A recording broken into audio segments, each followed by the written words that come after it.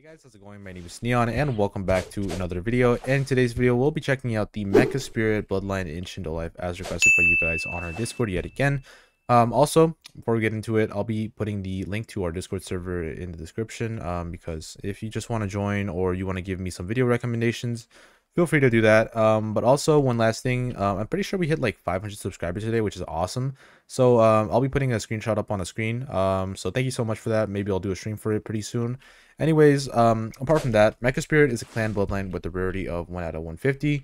Mecha Spirit's moveset revolves around long-ranged and area of effects attacks. In case you don't know what that is, it's just AoE. And basically, they just explode and burn, which is really cool. It has probably, I think, like the highest ranged M1s in the game, I'm pretty sure, which is really cool. And the second mode just looks awesome in general. But anyways, let's get right into it. All right, so the first thing that we're going to do is emote up. Here we go. As you can see, probably one of the better looking modes in Shindo Life. As you can see, basically like shit just flies status, kind of like that one scene out of Iron Man 3, which is really cool. As you can see, you know, not a bad looking bloodline at all whatsoever. Anyways, let's get on to the first move. All right, so the first move that we have is called Missile Bullets. There we go. Did about 127,000 damage to 2 logs, so divide that by 2, it does about 60,000 damage when in the mode. Now the second ability is called Ultrasonic Beam, as you can see. You have to aim at them, which is a really interesting ability. Not a lot of abilities like that in Shindo Life. Basically, you just kind of fucking fly at them, and then you throw them in the air, throw them down, slam them down, and then you have like this beam that you can control, which is really cool. And the last one is called Spirit Bomb Blast. You see? Really cool. Very similar to one of the abilities from Boromaki Gaiden. Now it is time for the Q Spec, as you can see.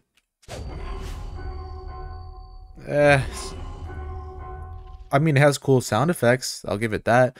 Anyways, now time for the C-Spec. There we go. There we go. Not a bad C-Spec at all, but, you know, it also has a very large AoE kind of like area. It hit this log all the way over there, and I'll start getting this one. And now it's time for the second mode, as you can see. Also, one thing that I do want to mention... Jesus, that's fucking loud. One thing that I want to mention is that to get this one, you have to like be in the bloodline and then level it up another 350 levels. It has 2 separate modes, so it levels up the bloodline mode when you're in the mode differently. But apart from that, as you can see, we have this big ass kind of Susanoo-like thing, which looks fucking awesome. I don't know if you guys can see. I'm gonna turn off the UI real quick so that you guys can see a little better. It looks awesome. Also, I'm gonna show you how long range the M1s are, so you can see. Look at how long, like, it kind of shoots from the back, which is really cool. Also, you can kind of aim them, which is really nice. But you can fuck around with your friends with this a lot, so it's just a really interesting bloodline nonetheless. But it does drain chi. That's one thing I will say. Anyways, the only really different things I think is the Z spec and the Q spec. But as you can see, Q spec, it kind of just shoots at them, basically like the first ability, but a little better. And then the Z spec, basically the same exact thing, but instead of throwing them like up in the air, it just kind of does AoE damage, I mean.